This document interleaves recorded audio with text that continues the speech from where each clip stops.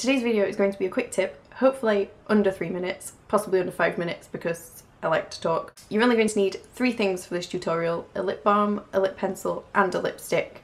So no lip brushes getting dirty, which is good news for me because I have a lot of brushes to clean. Yeah.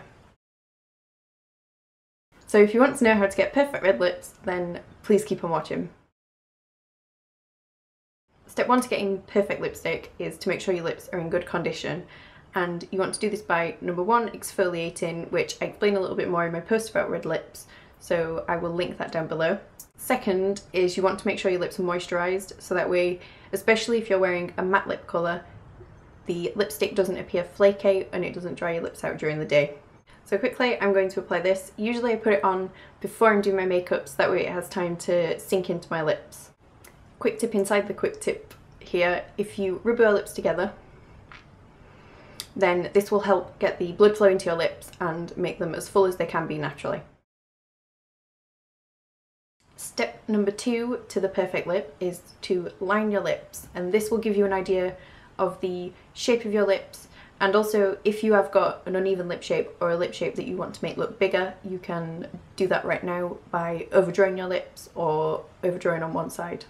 Just whichever shape that you want them to be.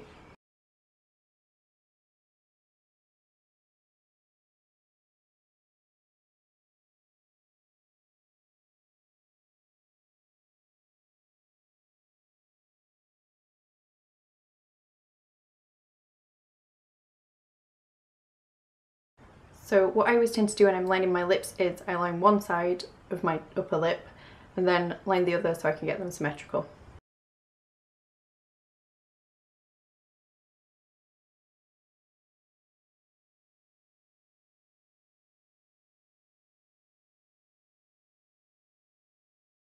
Then when lining my bottom lip, I always start in the centre of my lip and then work towards the outer corners.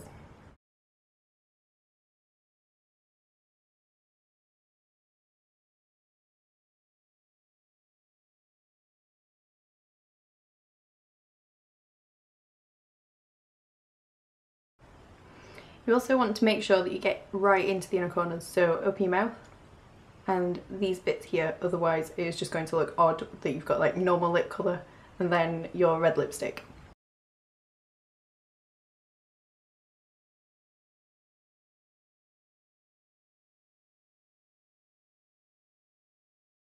Another thing you can do during this step is to fill your lips in completely with your lip liner, and this will provide another layer of colour and will make your lipstick last longer, especially if you are going out or if you are going out for a meal and you don't want to be topping up your lipstick all the time. And the final step is to apply your lipstick on top.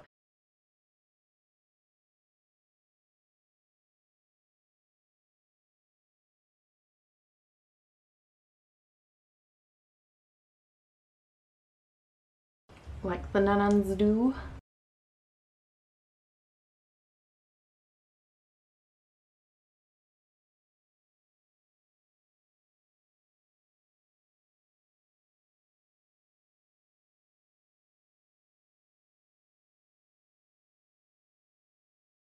And this concludes this 3 minutes, possibly under 5 minutes because you know I like to ramble, quick tip.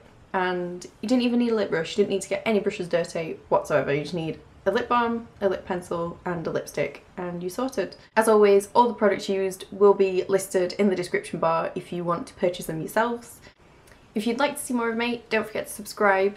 Also, if you like this video, please give it a thumbs up and I will make more of these quick tip videos because I know it helps to actually see someone do something while they're explaining it rather than just read about it or look at a picture. Watch a picture? Look at a picture. So thank you so much for watching and I will see you next time.